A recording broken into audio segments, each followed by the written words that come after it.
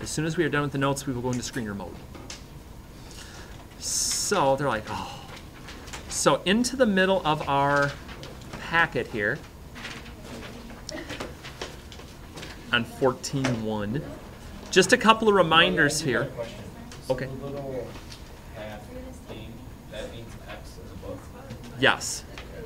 Yeah, if you see, sometimes you may see one of these written slightly differently. You may see it written like this instead. Okay, the X and the theta are just both talking about a degree measure on that. So yeah, they'd be one and the same if you were looking at those that way. And again, just a reminder from yesterday, we looked at the number in front of our sine, cosine, you know, whichever one it is our amplitude, and that just changes the height of my particular trig function if that number changes. What's my amplitude if I don't see 1? 1. Okay, my amplitude, my base amplitude is 1. Okay. Then period division, it's always a 360s, a full period for these, but if there's a number or a value in front of my theta or in front of my x, we just divide that into 360, and that gives me my new period. And then I can just divide each of my base angles by that number and get to the same thing. But as I've got mentioned here, we're in all radians starting now. So we can kind of get past yesterday with the degrees, but again, changing it into radians is just basically doing the pi over 180 thing. So, let me get this out of the way. And let's take a peek at a couple of these. Now again, nothing basically is changing from yesterday. We're still going to just go through and do our normal thing. So when I look at this, I'm like, okay, what's my amplitude on 7? 3. Okay, so my amplitude is 3. What's my period going to be? 1. 360. Okay, but remember, we are now speaking in pi, So 2 pi. 2 pi, okay? So my base is going to have a period of 2 pi now. So, just because we're getting started here, we're going to think about our degree measures. Oh, wait a minute, though. Oh, no. No longer degree. Oh, no. We're in radians now. Pi over 2 I pi. don't know, would that be too much work to say you change them all into degrees and back to radians? You can if you wanted to. Yeah. I'm not probably going to be doing that because you're right. It's going to get to be over.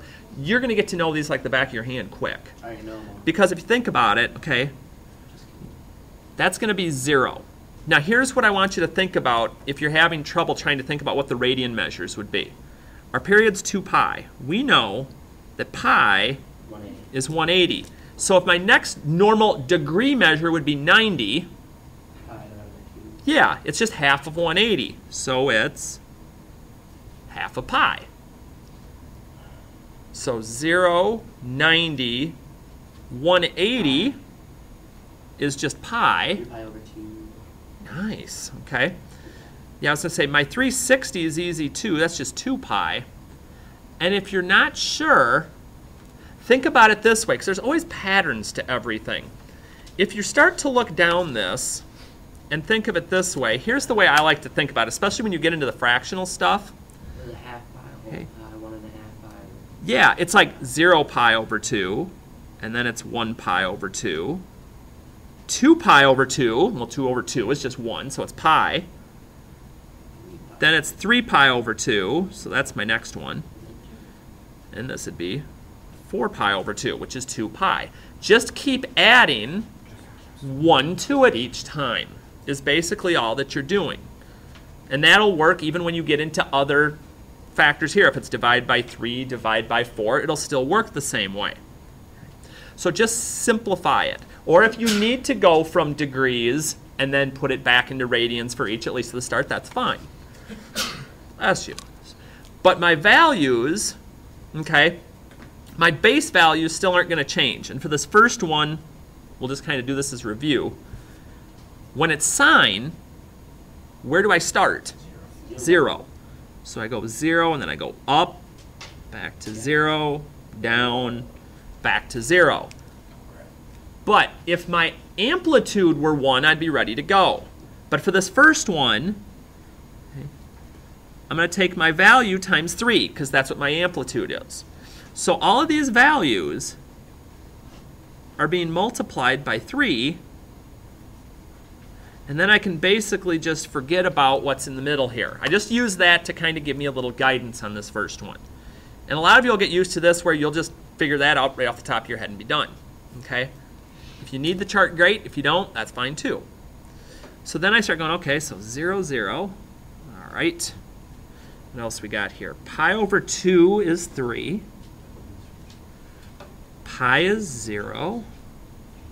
3 pi over 2 is negative 3.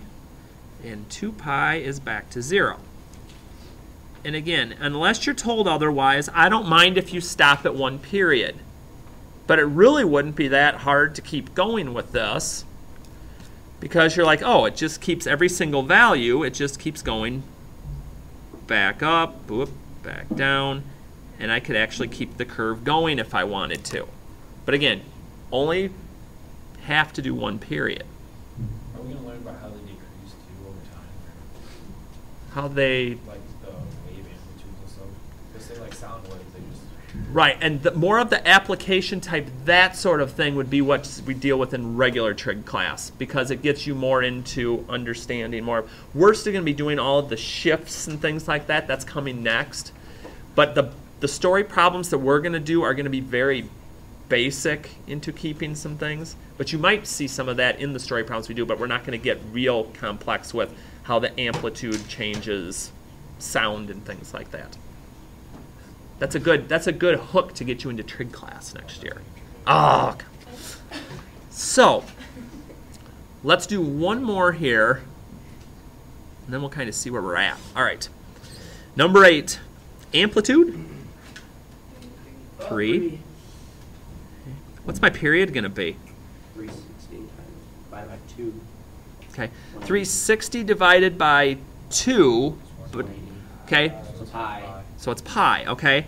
And again, if you want to look at it as 360 divided by 2, and then look at it in the degrees and get it into pi, that's fine. If you want to look at it right away anymore as 2 pi divided by 2, not a bad idea. 2 pi divided by 2, you get right to pi right away. Okay, so that's going to be my period this time. So remember, when I go to put this into radians, and again, I'll keep charting for now. Some of you will pick up and be able to go without. Okay, so everything's being cut in half. 45. So that'll still be 0. Pi over 4. Yeah, if you cut pi over 2 in half, it's like multiplying by 1/2. So instead of pi over 2, it's pi over 4. If I take pi and... What's that? But that's not on a graph though. That's okay, we can adjust.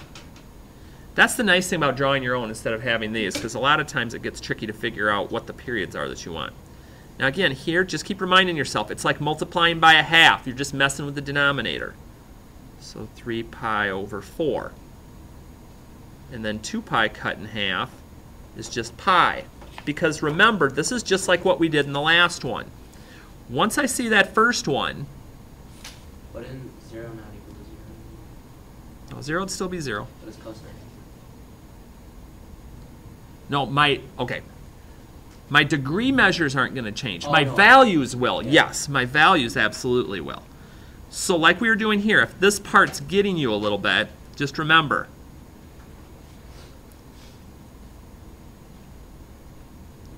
Just keep going up 1 each time. And if you have to do this and then reduce it, 2 over 4 reduces to 1/2, that's fine. But just keep reminding yourself, you just keep going up by that one piece until you get your chart filled in. Once I've got that,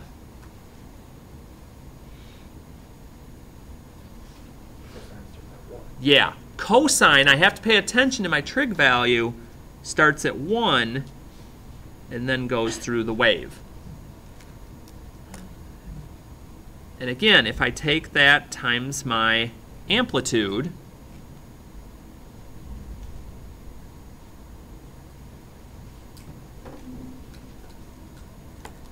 and the more comfortable you get with this, you'll get to a point where you'll be able to knock these out right away and probably mentally do this part. It just takes some practice. So let's see here. 0, we're at 3. At pi over 4, you're like, well, wait a minute, I don't see it. Okay, but pi over 2 is 90. This is 45. So all of my values actually are going to be nice and be right in the middle. So pi over 4, 3 pi over 4, and if I needed the others, I'll just go ahead and put them in. Because between each of those, there's 90 degrees. That's why it keeps going up by 2 each time. So once I get those drawn in, then I'm like, okay, pi over 4 is at 0. Pi over 2, I have that one, is at -3. 3 pi over 4 is my next one that's drawn in, is back to 0. And then pi, we're back to 3. And like I'd mentioned before, if you wanted to keep going, because you're like, oh, it just keeps going each line that I've now drawn in, it goes back to that, back down, back up, and there we are, and I could finish my graph off and keep going with the curve. So no different than yesterday. Now it's just we're in radians instead of degrees. Now let's see, let's get to a funky one. Let's bump down to 12.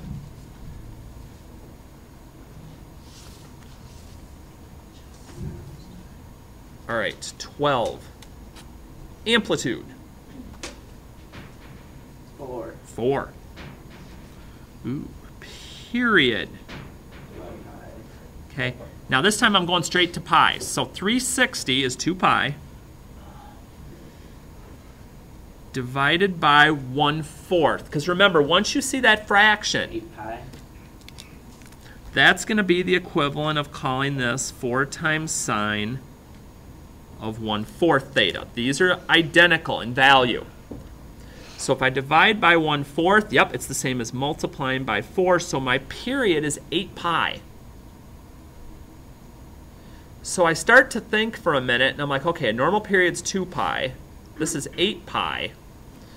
So for my radian values, I'm just going to take my base, okay, what I had up here in number 7, 2 pi.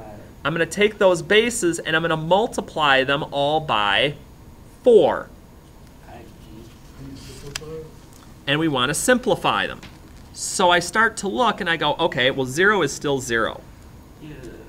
Okay. Now normally at this part, I would sit and I'd say, okay, there's what I normally have. So if I multiply these by 4, well, 4 over 2 turns into 2, so it's 2 pi. 4 pi. 4 times pi is 4 pi, and you're like, oh, it's just going by 2 pi each time. Right, because 4 times 3 is 12, divided by 2 would be 6 pi, and 2 times 4 is 8 pi. Whatever your period is, that always should be the last value you're coming up with. If it's not, something went wrong somewhere. So now let's see this time if we can do our value right off the bat here. Okay, what trig function are we working with? Sine. So where do we start? 0. The cool thing we know about sine is every other one is going to be 0. We really don't have to think about it that much. So it goes 0 up to 1, but I'm multiplying it times my amp.